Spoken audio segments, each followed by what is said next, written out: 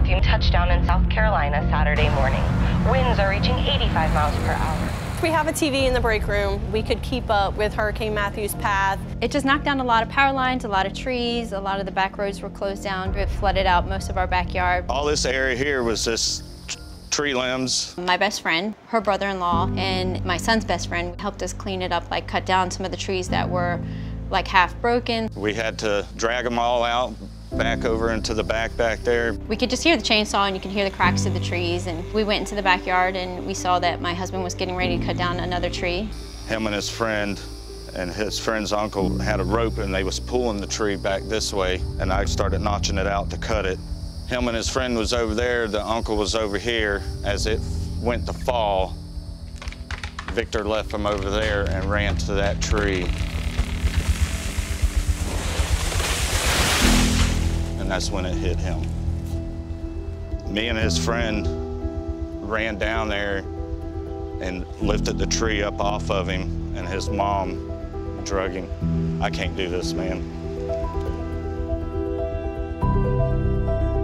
When I got to him, I was about here, and my husband and his best friend were there pulling the tree up, and I just literally just grabbed him, kind of like how it is now, in muck and rain and water. And I just pulled him out, and I fell right here. And I just held him in my lap. I just kept talking to Victor, and I was like, Victor, stay with mommy, stay with mommy, stay with mommy, you can't leave me. I saw a text message from Kimberlina. It came out of the blue and it said, I need the doctor at MUSC. Victor Shellhammer is 16. He's medevac to MUSC 2 minutes ago. A tree fell on him. And that was all I got. If you can imagine that Victor had enough force to cause bleeding on the brain, plus a bruise in the brain and that skull fracture, that's a tremendous amount of force to shake the brain back and forth. By the time he got to the emergency room, he was awake and able to talk. He was not himself. He was very confused. It's 2018. Yes. Okay. And I've never had a problem here until y'all first came here. And you tried to unplug it. Even the mildest head injury patient has the potential to deteriorate within the first 24, 48, 72 hours. They didn't know if he was going to survive through the night or not, that it was just the swelling that they had to watch.